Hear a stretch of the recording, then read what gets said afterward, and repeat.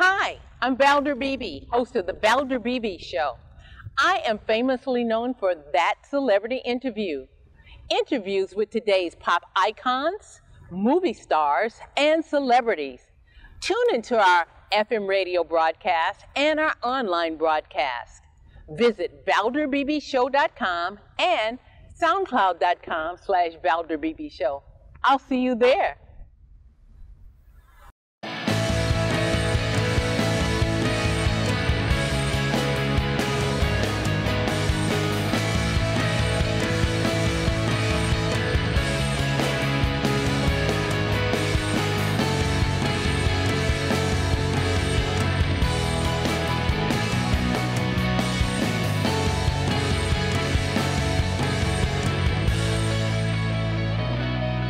Good morning, gentlemen. Thank you for joining me here in Dallas, Texas on the Valder Beebe Show. How are you today?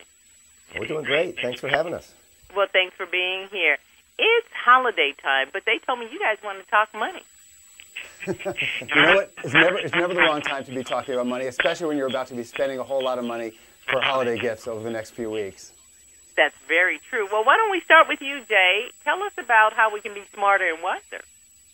So as we think about where we are, it's New Year's resolution time, and so many people start to think about their physical health. They talk about, well, I'm going to eat better, I'm going to go to the gym more, and we really think they should also be focusing on their financial fitness. And much like someone who hasn't run in 10 years, wakes up on January 2nd and sets the goal that they're going to run a marathon, and they ultimately make it too complicated and can't do it, we think in 2018 people should be setting small financial goals and creating the right habits so they can continue it throughout 2018.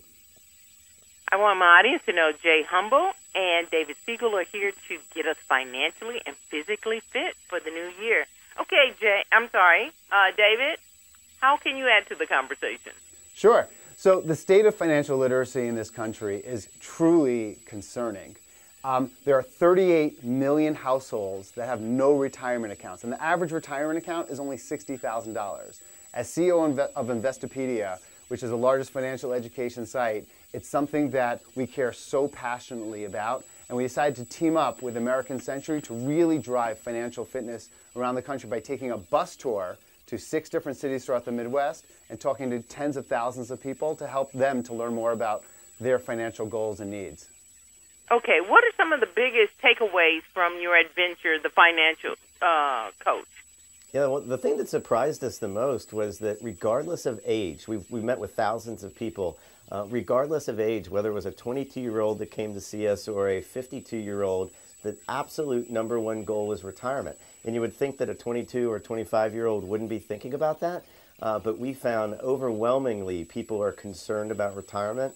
And the second thing, which was not a surprise to us, is people were concerned that they didn't know enough. They didn't know how to get started. They didn't feel confident in their financial decisions, and so it was really fun to have our financial consultants out interacting with them. You would think that with people in their 20s with $1.4 trillion in student loans, the number one item would have been student loans. But even for people in their 20s, it was also about retirement as well. Okay. What do you guys together in this adventure, what do you offer us? Because, we've got the Washington pressing on us. They say they're not going to help us with student loans. They're not going to help us with insurance and whatever. How can this be really real for us? So I think people first is just trying to educate people of their financial situation. We just think so many people are so busy.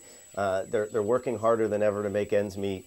They're trying to be a great mom and dad, brother or sister. And so they live their lives and they're too busy. So one of the things we hope is that people will go out and check out financialfitnesstour.com, where we have a quiz where they can test their knowledge. They can see content that we've created. Because the thing that we really are pushing people is ignoring it is not the solution. And so we're just out trying to educate people to say, slow down, take 5 minutes, think about your financial fitness, and get on the road to financial freedom. The other thing I would say is just with New Year's resolutions coming up now, it's just as important to have a resolution around financial fitness and not just around fitness in general. The average person breaks their New Year's resolution around February 8th. So let's extend that. Let's set some appropriate goals and figure out how you could save a little bit more money, budget a little bit better. You can learn from Investopedia.com, from FinancialFitnessTour.com, and hopefully people take that seriously. Okay, guys, thank you. My time is almost running out, but I got to ask you, I'm looking at this Facebook question. They want to know before this interview, what is one thing that they can do to have a better 2018? Anybody? Yeah, they need to track their spending. Don't make it complicated. Track your spending for a week. Start January 1st. Track your spending for the first week. Know where your money's going, because it's not about how much money you make. It's about how much money you spend. All about awareness. Jay Humble and David Single, thank you. I really appreciate this. You made my day. Awesome. Talking something we can really use. Thank you.